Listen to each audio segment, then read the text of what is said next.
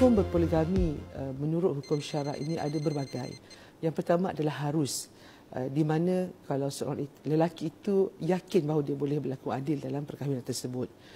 Yang kedua, hukum berpoligami ini adalah makruh apabila seorang lelaki itu berpoligami semata-mata untuk berseronok-seronok, sedangkan dia sendiri tidak yakin bahawa dia boleh berlaku adil atau tidak kepada isteri-isterinya. Dan yang ketiga, hukum poligami ini adalah sunat. Dalam keadaan apabila mungkin dalam perkahwinan itu mereka tidak dikurniakan dengan zuriat, mungkin disebabkan oleh isteri tidak boleh memberi zuriat ataupun sakit, ataupun dalam keadaan mungkin isteri sudah tidak mampu melayan kehendak suami. Ketika itu maka sunat suami itu berpoligami. Dan akhir sekali, hukum poligami itu adalah haram dalam keadaan apabila seorang suami itu dia tahu bahawa sebenarnya dia tidak mampu untuk berlaku adil dalam perkahwinan tersebut.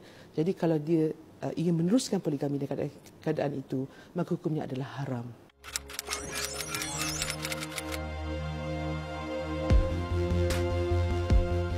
Ada beberapa kesan sebenarnya yang perlu diambil perhatian oleh pasangan-pasangan yang ingin berpoligami di luar negara tanpa kebenaran mahkamah.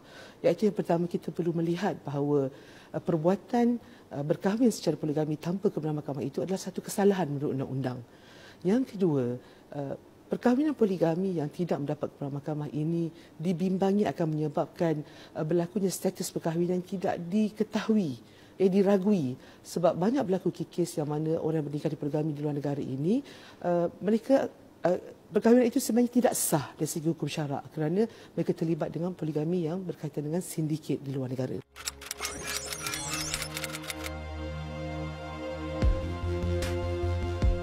Perkahwinan poligami di luar negara ini sebenarnya tidak diiktiraf oleh undang-undang.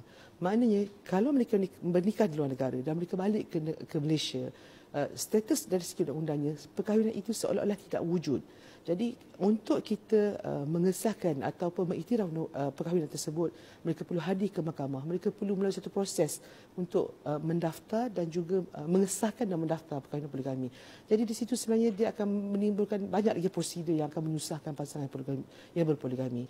Dan akhir sekali, bila seseorang itu melakukan poligami di luar negara, banyak dari segi kepentingan dan juga hak-hak pasangan itu sebenarnya tidak terpelihara, terutamanya isteri dan anak-anak.